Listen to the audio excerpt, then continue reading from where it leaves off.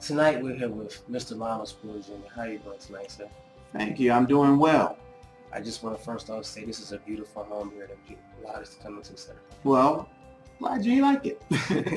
Thank you, sir. All right. Well, I have a couple of questions I'd like to ask you. First primary question is just tell the viewers about yourself. Well, my name is Lionell Spruill Jr. I am originally from Chesapeake, Virginia. I have been living in the great and beautiful city of Norfolk for the last 4.5, 5 years. I'm a community activist. I am a public servant.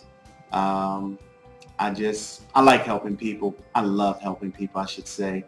And that's a little bit about me. You love to serve us. I love to serve. That's good. What are some of these issues that you're going to be addressing in your upcoming campaign? Well, some of the issues that I'm going to be addressing are bringing jobs into the Commonwealth and into the city of Norfolk, making sure that small and minority businesses receive a large, well, I don't want to say large, but a fair share of the pie. Without small businesses, we would be in trouble. And I recognize that. I want to make sure that they're protected and that laws are enacted that will make sure that they not only get their fair share of the pie, but the use of the title small business is not abused by people who are not actually small businesses or minority and women owned. Okay, so you speak on issues that you see that we're having a problem against. What are your, not only your issues, but what do you see coming down in the future as far as it relates to the city of Norfolk and also the state of Virginia?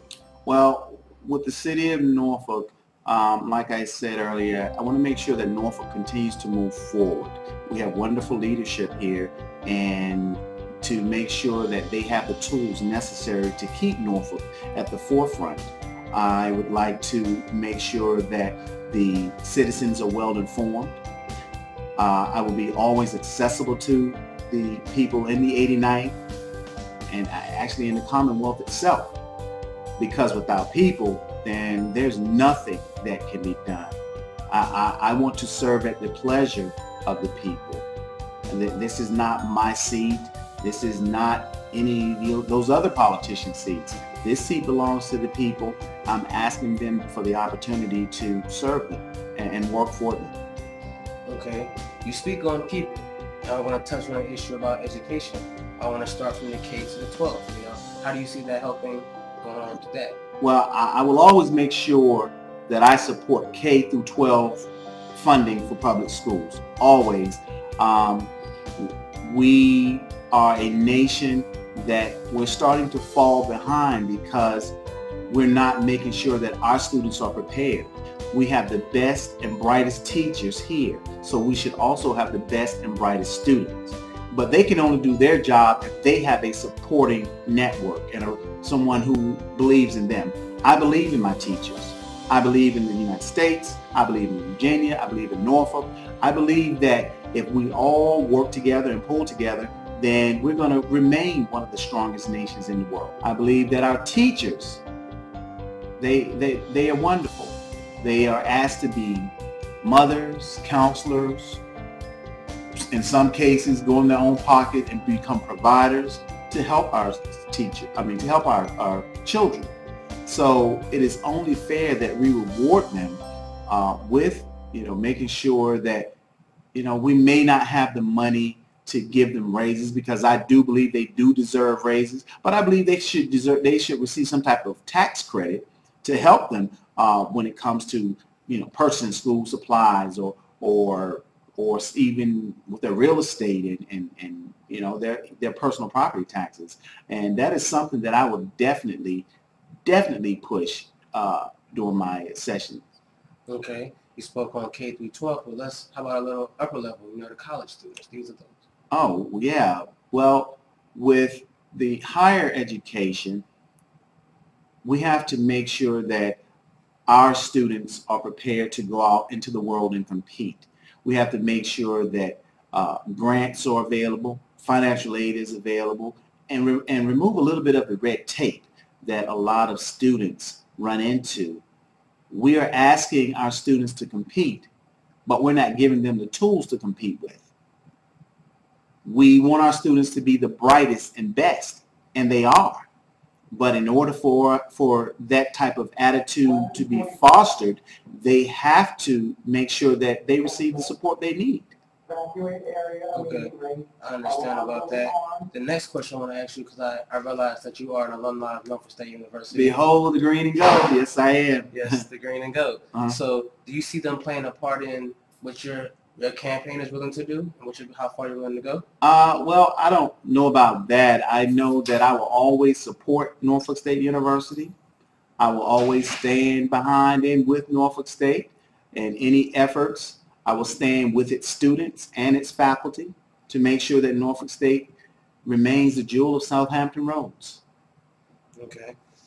One more question for you. Okay. You talked about the issue. You talked a little bit about yourself, what you're trying to bring to the city of Norfolk as well as the state of Virginia. Yes. But really, what are you about? I'm about people. People over politics. People over bureaucracy. Because without people, there's nothing that can be accomplished. I want to make sure that our educators are well supported. I want to make sure that our public safety officers are well supported. I want to make sure that a man and a woman can go out and find a job, a real job, and able to support and take care of their families. I want to make sure that I can take my wife out, or you could take your wife out and be able to enjoy a movie and a nice dinner and not have to worry about whether the light's going to be on when we get back. That's my thing. That is what my passion is about. I have to make sure that our students have funding for financial aid.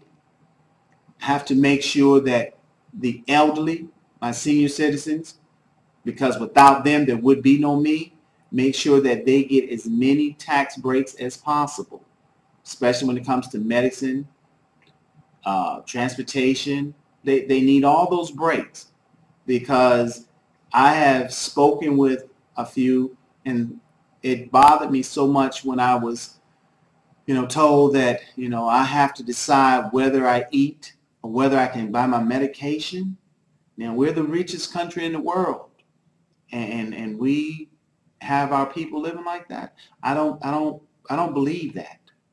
I don't believe that. We're here on this earth to help people, and God has given me the opportunity and put me in a place where I am and do have the opportunity to do so. So I'm going to take full advantage of that if I'm given the opportunity. Okay, thank you for all that information, sir. You're more welcome. I really thank you for this interview you allowed us to have, and I hope you have a wonderful night. Hey, thank you very much.